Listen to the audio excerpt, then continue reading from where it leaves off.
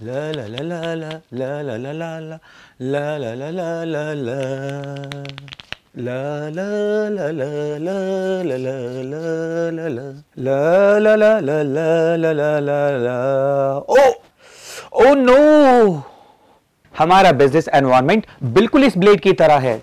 देखा, बिल्कुल अगर हमने इसको सही से यूज किया तो ये हमारे बहुत काम आता है, और अगर नहीं किया तो अभी आपने देखा ना, देखा ब्लड निकल आया।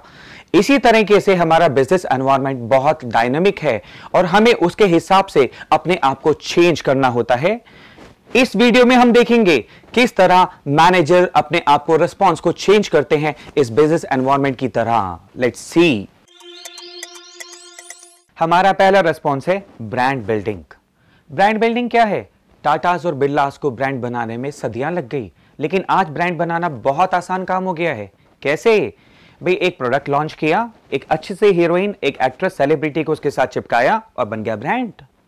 आज कंपनियां बहुत एग्रेसिव हैं, बहुत क्रिएटिव मार्केटिंग करती हैं ब्रांड को बनाने के लिए। टीवी कमर्शियल, टीवी सीरियल को यूज करती हैं अपने ब्रांड को प्रमोट करने के लिए, और आज बहुत जल्दी एक नाम ब्रांड के रूप में निखर के सामने आ जाता है। This is what the first response to the managers for business changing environment.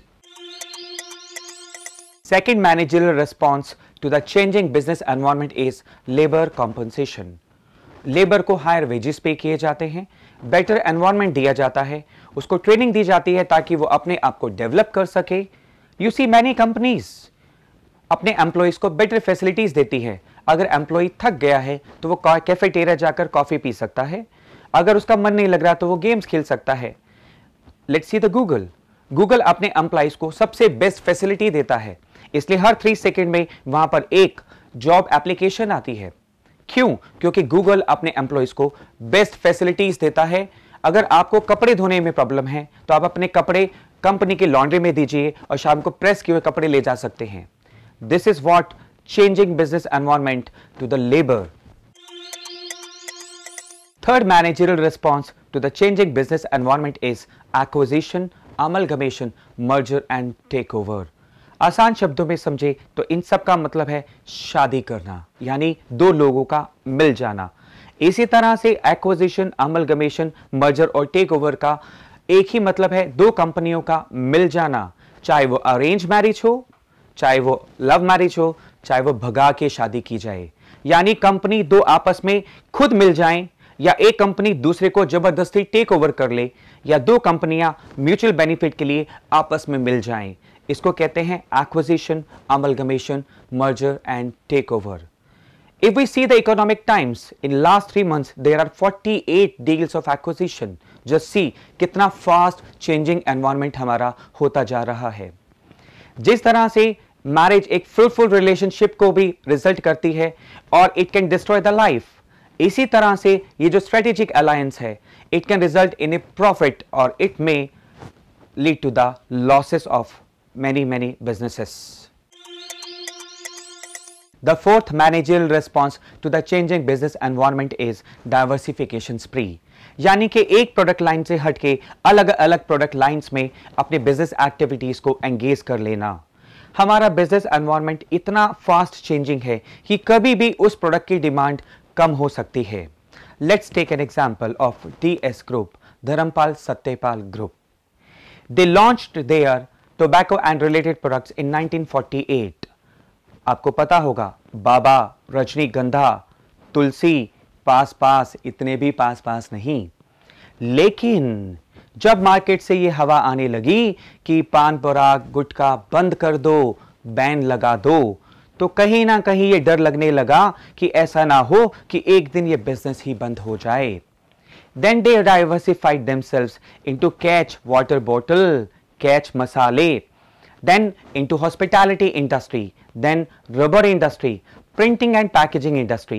यानी अब अलग अलग इंडस्ट्रीज में उनकी प्रोडक्ट लाइन चल रही हैं। यानी एक इंडस्ट्री कम भी हो जाए तो दूसरी अप हो जाएगी। This is called diversification स्प्री। The fifth managerial response to the changing business environment is entry of multinationals for consolidations. इसको आसान शब्दों में समझें।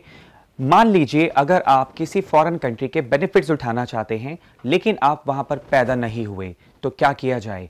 वहां पर एक लाइफ पार्टनर को ढूंढो और उसके साथ शादी कर लो। बहुत इजी हो गया ना। अब वहां के सारे बेनिफिट्स उठा सकते हो। कुछ ऐसा ही हुआ बिजनेस इंडस्ट्री में। मल्टीनेशनल्स इंडियन कंपनी के साथ जॉइंट वेंचर में शामिल हो गई। Because of liberalisation policy many companies entered into a joint venture. For example we can take general Motors entered into a joint venture with Hindustan Motors and Ford enter into a joint venture with Mahindra and Mahindra. इसको बोलते हैं benefits उठाना। Foreign partner से शादी की और सारे benefits उठा लिए। आइए एक बार फिर से रिकॉल करते हैं managerial responses to the changing business environment. B stand for brand building. What next? L stand for labour compensation. What do you mean by A? Through acquisitions, amalgamations, mergers and takeovers. What stands for D? Diversification spree. And E? Entry of multinational for consolidations. True. Let's see this. B L A D E. देखा blade के फायदे? अगर आप इसको properly use करते हैं तो फायदे ही फायदे, और अगर आपने इसको गलत यूज किया तो क्या होगा? यस, ब्लड निकल आएगा और नुकसान हो सकता है। अगर आपको हमारी ये वीडियो पसंद आई हो तो इसको सब्सक्राइब करें, लाइक करें और शेयर जरूर करें। आपके ट्रू कमेंट्स का हमें इंतजार रहेगा।